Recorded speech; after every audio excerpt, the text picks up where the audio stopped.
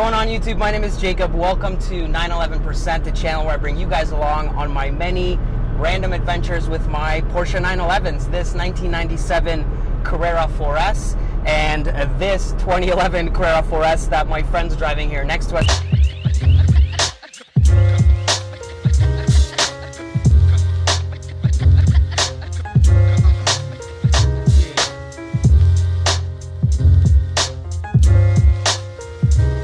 I post videos on a regular basis, everything from driving to events, even a few technically oriented videos as well.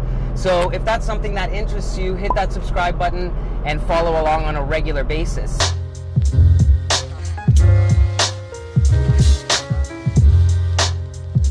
Today is the video you guys all have been asking me for, a comparison between this C4S and the 2011, which should be a lot of fun, so let's do it.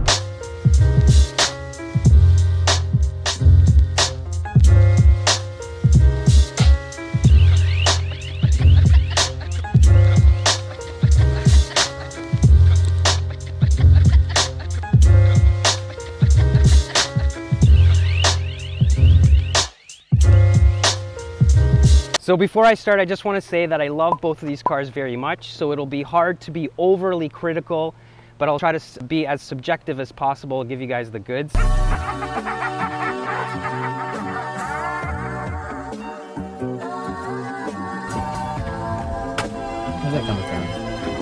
So a little backstory, I've owned this, flipping the camera here, but I've owned this 993 for the last 8 years or so. Been a dream come true. This is my first 911. It's always been a pleasure car for me, not a full-on garage queen per se, but you know, still like a Saturday and Sunday morning toy car. And over here, this is the 9972, the 2011 Carrera 4S that I've just recently picked up. I've owned it now for just shy 3 months, and it's officially my daily driver. Its purpose is strictly transportation, such as a school bus, a grocery getter, a commuter train, and soon to be snowmobile. So super excited about it. Yeah, just really excited to be up here north of the city with these cars and these twisty roads. This is my favorite stretch of road, and I feel like I can definitely give you guys an opinion on how these cars drive and the dynamics and all that kind of stuff that everybody's been asking me about. So without further ado, let's jump in and start with the 993 first.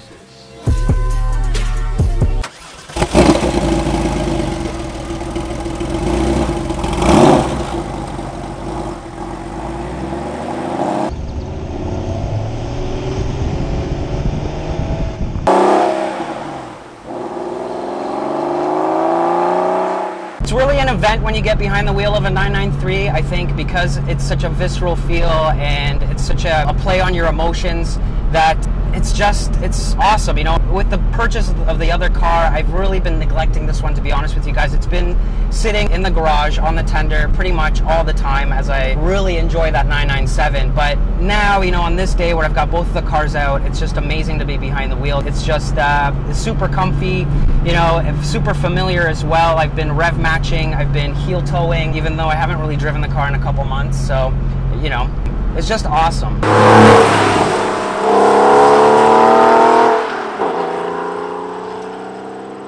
So another thing to talk about is the power. So this car from the factory had 289 horsepower. Daily driver's got 385, so it's 100 horsepower more. I'd be lying to you if I told you that you can't really feel it. However, what's amazing about the 993 is the way it's geared, the car can keep up.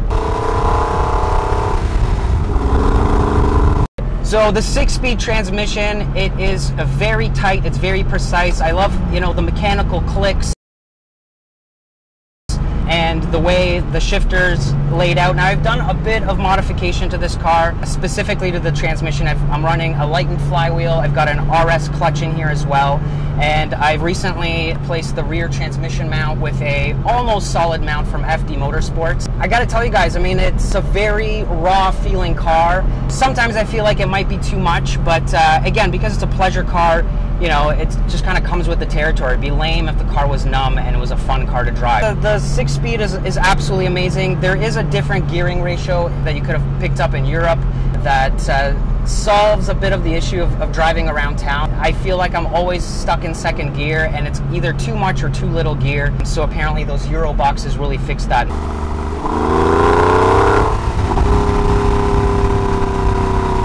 no question about it, the 993 has gobs of old school charm. You know, everything from the way it's built and constructed to the way it handles to the way it drives. And you know, I think that's why they're so popular today, and that's why people are drawn to the air-cooled cars, specifically the 993. Not only obviously the beautiful exterior and the way they're designed, which I'll get to in a second, but they are cars that are just so raw and so fun. They become an extension of you. They're just a riot, you know?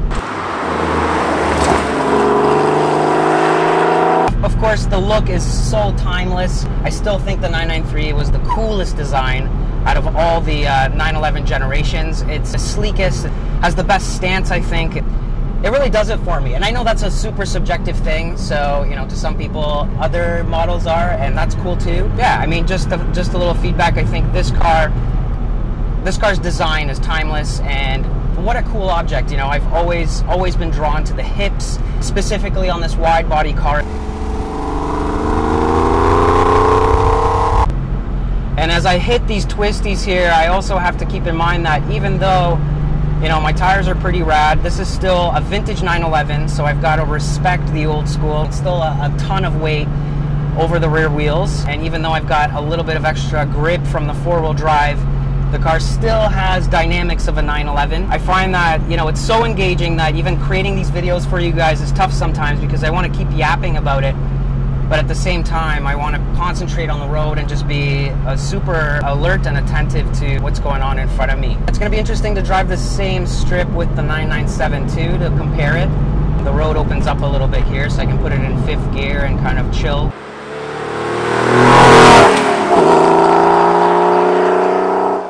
That's basically that. So I mean, once again, just to recap, you know, the visceral feel and the rawness of this car is really the charm. And I think this is what people really love about the air-cooled, and what's different about the car that's driving behind us. And I'll get into that when I'm reviewing the 997. But the rawness, the power is less, but you know, it's still super fun to drive. The gearing of the 6-speed and the silky smooth gates.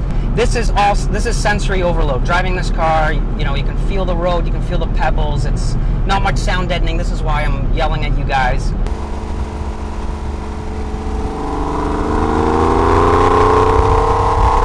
I miss it. It's a cool little car. I'm gonna open this up a little bit now.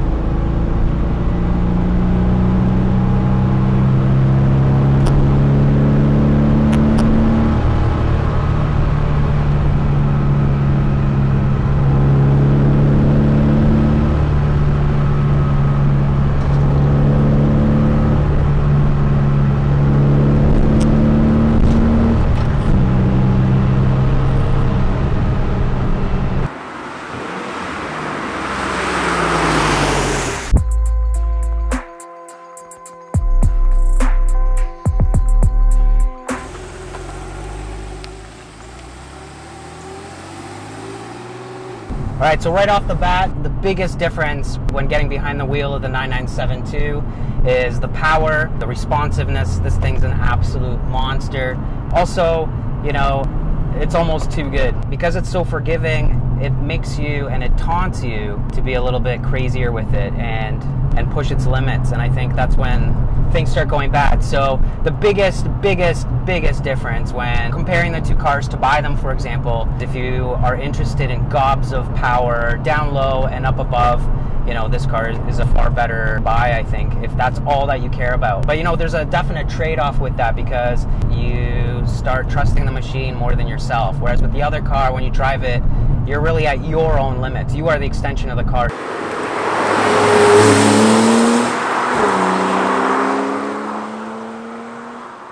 Alright, so we got a bit of a downpour here, so bear with the noise because it's crazy, but proof that these 911s do not melt in the rain. They're just going to get a little bit dirty, and that's fine.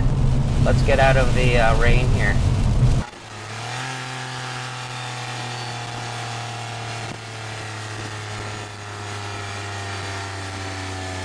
Alright, so the rain is over. Back to the review. So this has a PDK, a 7-speed, first generation PDK gearbox. I know that there's a lot of reviews out there that criticize this gearbox to be a little bit lethargic and slow. And I guess, yes, if you compare it to the 991 boxes, you know, the shifts seemed to be a lot more quick. But in Sport Plus or in Sport, I think that this equally bangs through the gears and is lightning fast.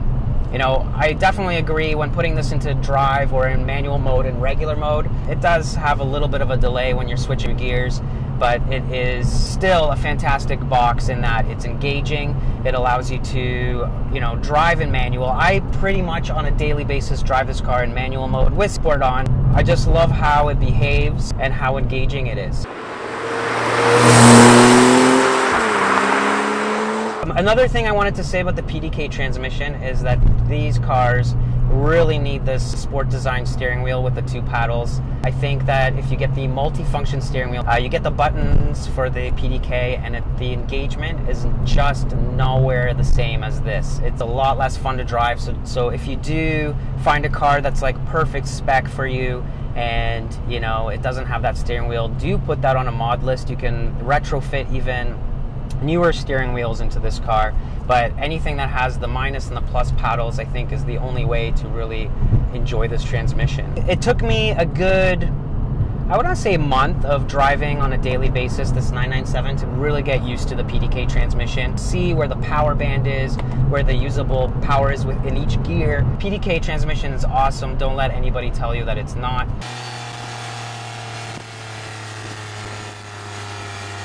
It's still a very engaging drive, and actually, to give you guys a bit of a rundown, and I wanted to save this for another video, but the reason why specifically I was interested in driving a 997 on a daily basis was because this is, you know, just like the 993 is the last of the air-cooled, kind of the last of that vintage era of cars. I feel like the 997 here is the last modern day analog car. If you get into the 991s, a lot of this stuff becomes numb, and it's actually another dramatic difference in the way the cars feel. Just like comparing for you guys right now, the 993 is so much more analog than this car, and I feel like that contrast is very similar with the one generation between the 997-2 and the 991.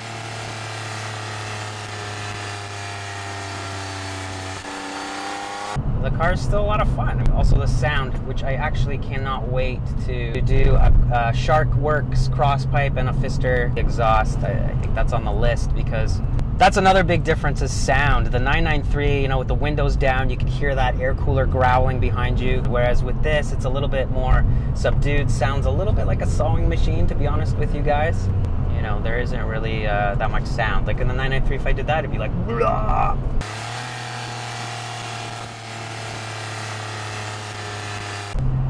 So at the sacrifice of rawness, you know, this car gets big points for comfort. I think in comparison between the two cars, obviously, you know, this is a far more civil situation. As you guys can see, I'm not yelling at you when I'm talking to you.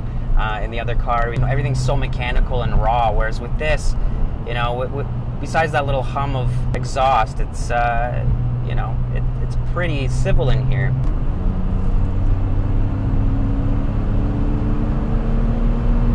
Sorry, I just gotta hit it here.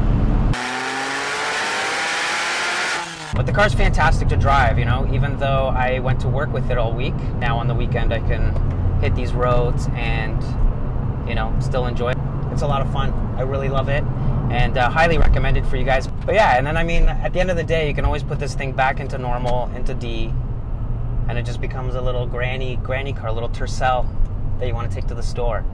It's just a little puppy dog. So that's basically the comparison. You know, I think the biggest takeaway from this is that obviously the older car, just because of the era it's from, it's a lot more raw. It's slower, obviously, because the technology is just not there. But it handles, you know, it's almost like they have their own little charms. That's basically it. So this is my 997-2. It's comfy, it's savage. I mean, this is why I've been driving it, because I feel like it's a situation where the car can put on a couple of different hats and do everything well, you know? And that's what's awesome about it. Yeah, so I hope you guys enjoyed this video with my little comparison here, the air cooler to the water pumper. Two completely different experiences, and not one better than the other. I think they do things really well for what they're meant to do. And so I hope you guys enjoyed it. Remember to hit that subscribe button and comment and like and all that stuff. And I'll see you guys next Thursday. Take care.